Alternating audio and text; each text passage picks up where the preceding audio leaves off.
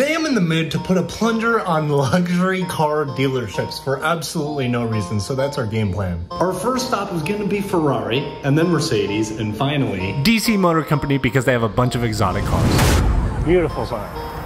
If we get permission, it's a miracle. I don't know. I think it's time we take plunge. There's not a lot of these, so if this is a fail, like I have to travel to a different state. I've decided not to post the remainder of what happened, and if you're curious about that, it'll be at the end of the video. So let's skip to getting permission from Mercedes. Hi, just had like your manager or something. He'll be right out. Cool, thank you. How's it going, sir? Good, doing good. My name's Todd. Chris. Chris, nice to meet you. Pleasure meeting you. I do these plunger trick shot videos. You do what? These plunger trick shot videos. Okay. I would literally just put a plunger on the sign. I just did it at Ferrari. What do you mean a plunger on the sign? I can show you the videos, but I just throw a plunger and then put it on the sign. It sticks. I also take it down. And like one of the main comments is Mercedes. I just always ask before. Show what you're referring to? Yeah, I'll show you. At this point, I'm showing him some of my other videos. Just that. I can bounce it off here, man. I just want to get treated out for it. Yeah, for sure. No problem. I'm honestly okay with it. If you want to come back at like earlier in the day, maybe ask him. Hi, brother. Appreciate you, man. Yeah, nice to meet you. So I will be coming back to Mercedes to actually get it done when there's a different manager. In the meantime, I'm putting plungies on my friend Veronica's house, and she wouldn't give it back. This is mine. So anyway, they have nice cars here. I've taken back-to-back L's today, both Ferrari and Mercedes, so I need one dub. And this one's super important because I met one of you subscribers at the gym. Okay, so I just met Damon at the gym. What's up, guys? He had a request for me. Can you do DNC Motor Company? Yeah, let me see if it's cool. It's not up to me, but I know you are. So I'm showing him the sign that I want to do, and in the meantime, I'm just waiting around for him to go talk to his manager to see if they're cool with letting us do this. What up? Let's go, dude. That's what I'm talking about. Oh yeah. Let's make this happen. He said plunge faster. My bet is it takes me 3 minutes and it's done. Let's see. All right, first plunge.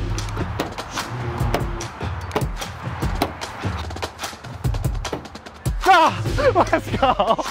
Got it down. That's what I'm talking about. I'm glad I clutched it out because not only was everybody watching me, but then they came up with a crazy idea of their own. I need to put this on video real quick. I was being humble with 3 minutes. They actually wanted me to hit a plunger trick shot out of a convertible. Hey dude, that's awesome. I love that. So they let me snag a few pics inside the Lamborghini while they pulled out a convertible. Oh, sweet. And I got arm space to be throwing. Oh, that's clutch. Put my briefcase in. You know, I haven't had a day at work like this before, so this is my first day at work. Dude. We threw plungers out of the convertible. Welcome to the lifestyle, man. It's a different kind of lifestyle. It's definitely not something you get used to. So now we're figuring out the perfect distance.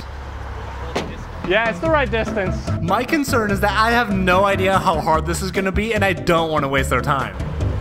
All right. Every time I throw one, I only have one shot and then we have to slowly back up to the beginning.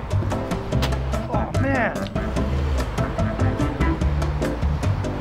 Oh, it's stuck, but it fell, dude. That was it. But Chase isn't gonna let me give up. He's fully down for the idea.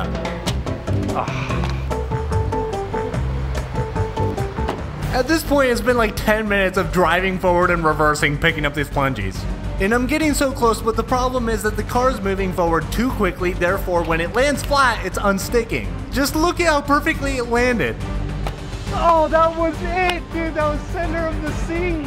But I knew it was only a matter of time. Ah, yes! Let's go! We got it, dude! Heck yeah! That's what I'm talking about! We're built different. Let's go!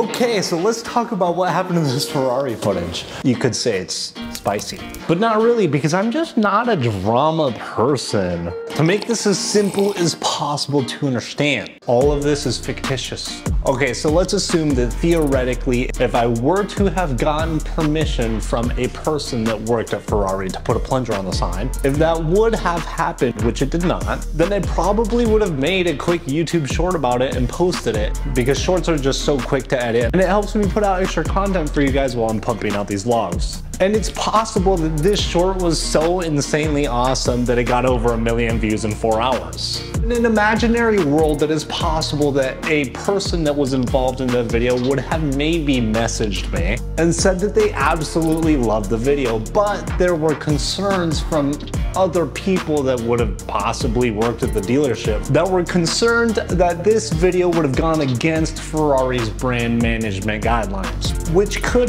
potentially have two different consequences. One, a fat fine for the dealership, which is not cool, or two, a possible loss of a job for a person if they would have given me permission, which they didn't, because none of this ever happened.